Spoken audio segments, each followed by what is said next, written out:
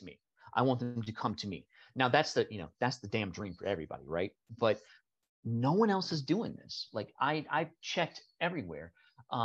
At that space conference, I literally talked to everybody. Is anyone? No, that's crazy. No one there is isn't. doing. Not that I'm aware of either. Yeah, and I checked everything. And I didn't just check US. I checked internationally. No one's doing this stuff. Now, again, as I discussed beforehand, one of the other things we're doing is we're also making damn sure the FBI and CIA know what we're doing. Because, again, my COO, he was a colonel in the U.S. military. He actually advised the Joint Chiefs. And I flat out told him, you need to make damn sure that they know what we're doing, because I don't want a bunch of G-men in 3 years knocking on our door and stealing our shit. Even worse, I don't want to get shot because the Russians don't want us to get ahead first. The Chinese, they'll just steal our shit. The Russians will invite me to stay in a 15th floor hotel room, and then for some reason the window fails because they think I'm a journalist.